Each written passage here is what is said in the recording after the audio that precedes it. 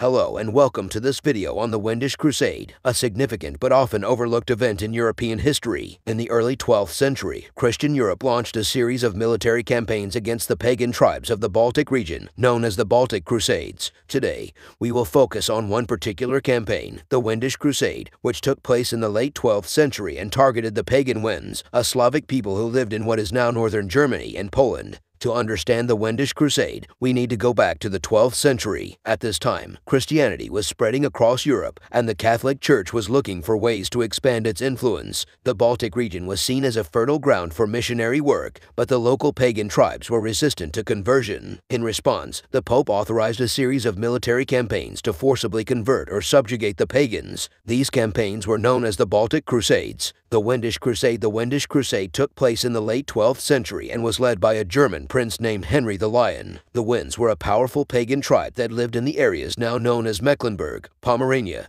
and eastern Brandenburg. Henry the Lion, along with his allies from Denmark and Saxony, launched a military campaign against the Wends with the goal of subjugating them and converting them to Christianity. The campaign was brutal and marked by numerous battles and atrocities committed by both sides. The Wends were known for their fierce resistance, and they put up a strong defense against the German invaders. However, they were eventually defeated, and their leaders were forced to submit to Henry the Lion's authority. Many of the Wends were forcibly converted to Christianity, and their pagan temples and sacred sites were destroyed. Aftermath: the Wendish Crusade had a significant impact on the Baltic region. It paved the way for the Christianization of the area and helped to establish German influence in northern Europe. However, it also had a devastating impact on the Wends. The forced conversion and subjugation of their people led to a loss of identity and culture, and their lands were confiscated by the German nobility. In conclusion, the Wendish Crusade was a significant but often overlooked event in European history. It was part of a broader effort by the Catholic Church to expand its influence and convert the pagan tribes of the Baltic region. While it had a lasting impact on the region,